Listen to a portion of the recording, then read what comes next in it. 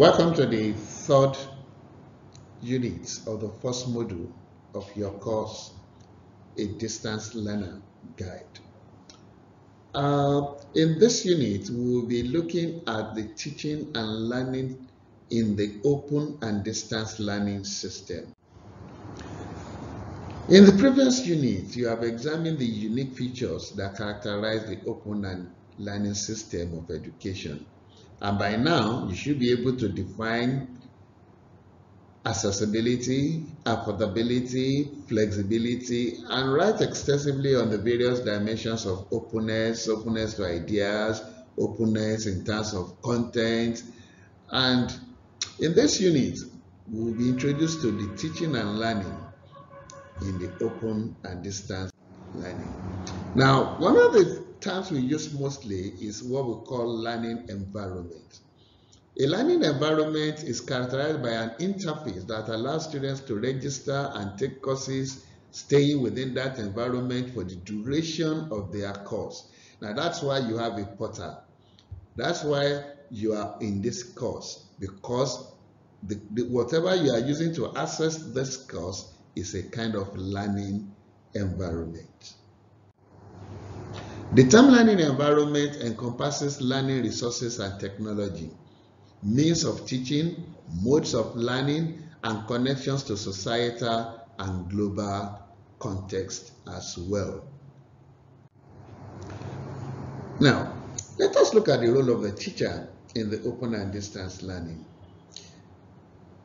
The differences between the conventional institution and the open and distance learning institutions is not restricted to characteristics alone. It affects the role of the teacher too.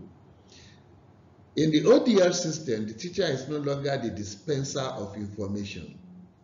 He is no longer the sage that comes to class and issues instructions to students.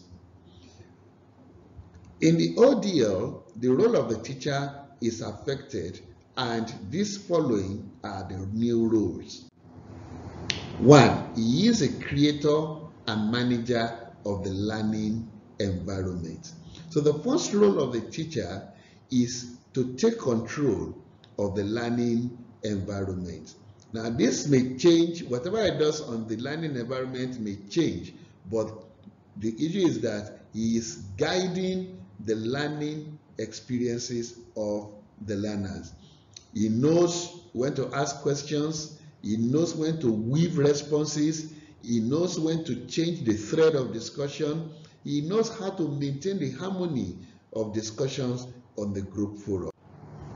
2, he also functions as an instructor. An instructor provides instruction about the content of learning. He may need to clarify specific terms, especially when those terms are technical. He might even need to go out and provide individual support to students so that they can recognize their abilities and gain self-confidence. As an instructor, the teacher maintains interaction with the learners throughout the course, through email and sometimes through telephone. Again, the teacher functions as a facilitator. In the open and distance learning system, we don't lecture, we only facilitate. In other words, the idea is that we need to make you, to facilitate you, to bring out what you want or what you need to learn. So, the teacher assumes the role of a facilitator of interactive process among learners, trying to manage this interaction to achieve higher learning.